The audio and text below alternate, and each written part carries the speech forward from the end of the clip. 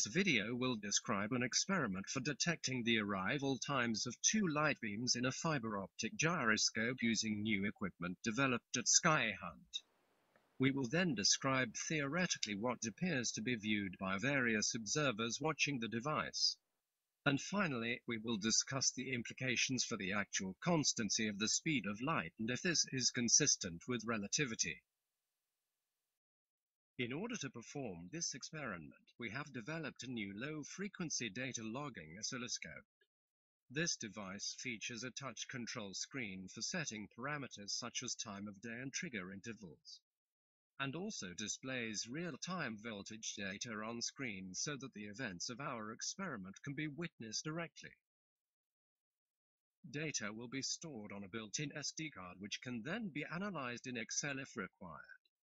Today, this micro oscilloscope will serve as our rotating observer. To describe our experiment briefly, we've got a fiber optic gyroscope set up. I've got it shown here. It's a 1 kilometer fiber optic spool, and we're going to have a laser send light in opposite directions down this spool, so it's going to go clockwise this way and also counterclockwise that way at the same time. The two beams will come back and meet at the photodetector, and the interference voltage that we get will be displayed on our little micro oscilloscope. And we'll have a camera mounted on a pedestal which will be able to view this voltage in real time as it occurs. And just to show what the waves are going to look like on the little micro oscilloscope, I've got this shown in the back here. This is just an illustration of our two beams returning to the photodetector, which I've got shown as this little plate here. And when we start off in the stationary condition, we'll adjust the gyroscope so that the two waves are in the antiphase condition. So the two crests will subtract and we'll have a voltage minimum. And then as we accelerate the rotor up, the waves will move in their position with one another because one will arrive later and the other one will arrive earlier at the photodetector. So they'll move through, let's say, the in-phase condition where there's a voltage maximum, and then as they continue on, they'll go through a voltage minimum as they're in the antiphase condition, etc., etc., until we reach a stable angular velocity where they will form some intermediate voltage, and then they'll go back the other way as we decelerate the gyroscope and head back towards the stationary condition, which will be back in this antiphase condition. So we'll try and show that now with our fiber optic gyroscope. The start condition is stationary with respect to the lab. Baseline is 0.08 volts.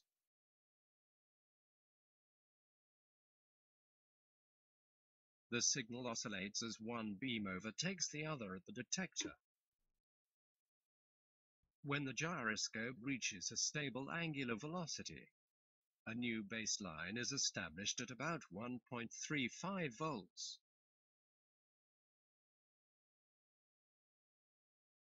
Only clue that we are rotating is the light passing over the pan.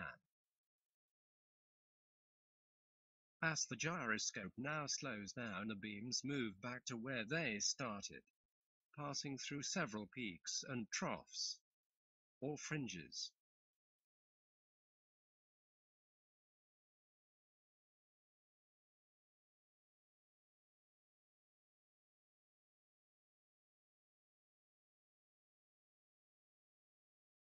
We now arrive back at our original baseline when the rotor stops. So what are the perspectives of our observers? For example, someone viewing the experiment on the gyroscope versus someone viewing the experiment from the lab. For our observer on the rotor, the gyroscope appears stationary. The lab appears to rotate around him, whereas the observer in the lab sees the optical path as longer for the beam chasing the detector than the beam approached by the detector. For our observer on the rotor, the fiber paths appear stationary and of constant length, so he would measure the speed of light for each beam as faster or slower than c.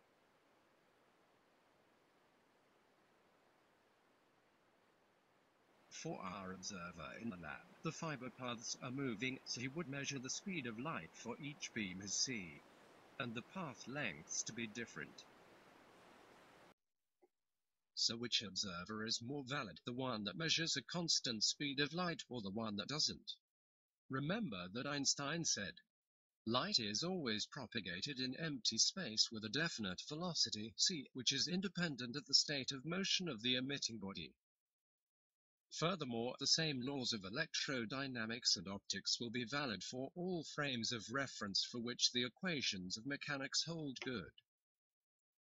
The fiber optic gyroscope detects rotation with respect to the fixed stars, or to put it another way, with respect to some form of absolute space in the Newtonian sense. The problem is that the so-called stationary observer in the laboratory frame is also rotating with the Earth once per day with respect to this space. So the speed of light will still be non-constant and unequal around the device, even when the gyroscope appears to be stationary to the laboratory observer. This phenomenon is used every day in ship and aircraft navigational systems to determine the direction of motion on the globe. The same goes for Earth's rotation in its orbit about the Sun, or even the Sun's rotation around the galaxy. The compound effect of all these rotations is that it is nearly impossible to have a practical observer who is experiencing truly inertial motion in space. Likewise, it is very difficult to have an observer who can always say that the speed of light is measured by him to be constant in all directions, since as soon as his light path encloses an area, there will always be some small but non-zero speed of light difference around the circuit. The only perspective where the speed of light would be measured as c in all directions around an area circuit would then have to be an observer who is stationary in absolute space, or moving rectilinearly with respect to it. What is uncomfortable for some about this conclusion is that implies that the theory of relativity may be wrong, and there is in fact a preferred frame of reference for the speed of light to be found in some form of absolute space. To put it another way, the result implies that rotational motion is not relative at all, and there is such a thing as absolute rest in the universe. All rotational motion is somehow referenced to this universal rest frame, as the speed of light would also appear to be.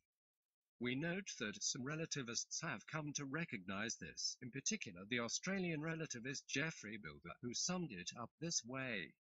The observable effects of absolute accelerations and of absolute velocities must be ascribed to interaction of bodies and physical systems with some absolute inertial system.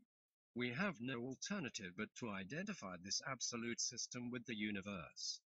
Thus, in the context of physics, absolute motion must be understood to mean motion relative to the universe, and any wider or more abstract interpretation of the absolute must be denied.